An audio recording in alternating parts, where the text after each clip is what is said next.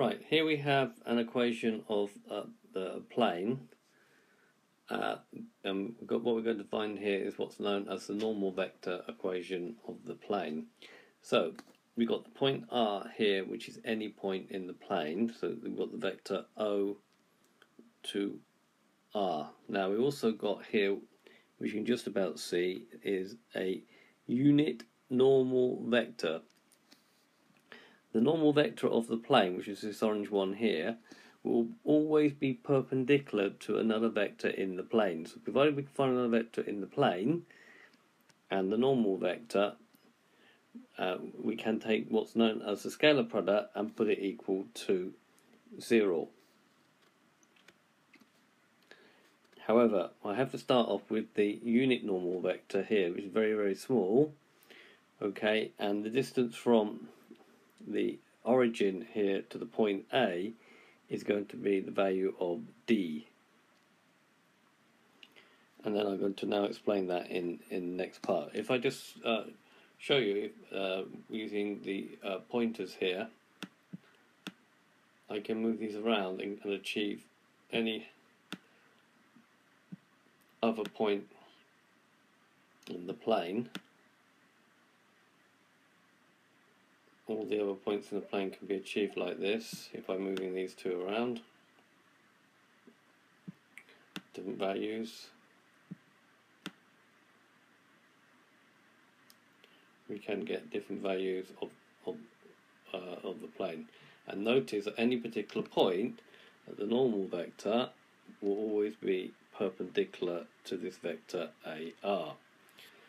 So this allows me to get a different definition of the equation of a plane. So let's just have a look at that. So if we just click here, this is the value of the normal vector. This is the current position of R. And this is what's known as the Cartesian equation of this particular plane. So we're just going to run through this here, but I'll run through it a bit more slowly for you. So going to this, let's just repeat. This is a general point in the plane x, y, z. This small vector here, from here to here, is the unit normal vector. So this vector here will be at 90 degrees to this plane. This one is the actual normal vector, which in this case is -1, 2, and 3. And this vector is perpendicular to this particular plane.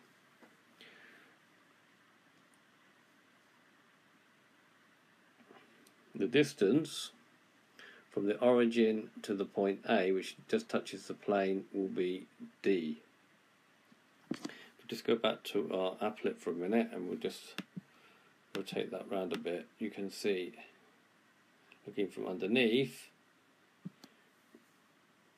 from here to here is distance D. And here you can see very clearly that the normal is actually perpendicular to the plane.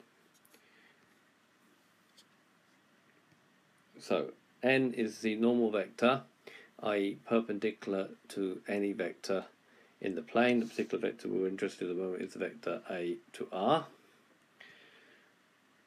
N with a little hat on is called the unit normal vector, so it is perpendicular, but it has only length of 1. Which means that from here to here, from O to A, this will be the vector D times the unit normal vector. So AR, going from A to R, is the same as going A to O plus O to R. Now, A to O is going against this vector, going against the normal vector, and the length of this line is D, so it's D times the unit vector, so it's going to be minus D with a hat on, so minus D times the unit vector plus OR, and remember for OR, the general point, we will always use the letter R. Rewriting that, I'm going to write that as R minus D times the unit vector. Now, what I do know is that this vector here and this little vector here are perpendicular to each other. If they're perpendicular to each other, then the scalar product of the unit vector dot r minus d times the unit vector must be equal to 0, which is the property of the scalar product. So this is actually distributive. So I can write it as r dot times the unit vector. It's also commutative, so I can write them any way around, minus d n the unit vector dot the unit vector. Now the unit vector dot the unit vector is equal to 1, because the angle in between is going to be 0, cos of 0 is 1, and the magnitude of each of these vectors is 1, so this will be 1.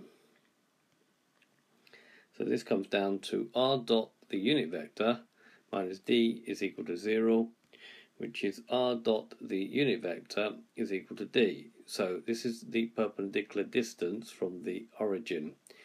Now r normally stands for x, y and z, and this will stand for this vector divided by its magnitude. However, normally it's written in terms of just the unit vector. Sorry, the normal vector, not the unit normal vector. So the normal vector is usually written as r dot n is equal to capital D, where this d no longer stands for the distance of the plane from the origin. So in this particular example, it's going to be r dot the unit vector minus 1, 2, 3 is equal to some number 12. Now this number 12 we'll look in a minute to see where that actually comes from. But a little clue, if you knew a particular point in the plane, this one, if you actually knew it, you could put that in for r and do the scalar product of the two, and the answer would come out to be equal to 12. So we will look at that in the next video. However, we can very easily now obtain what's known as the Cartesian equation, because r dot minus 1, 2, 3 is equal to 12, and we know that r stands for x, y, z dot minus 1, 2, 3 is equal to 12.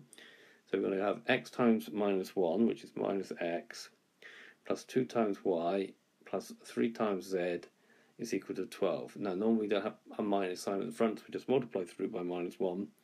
So we get the Cartesian equation x minus 2y minus 3z is equal to minus 12.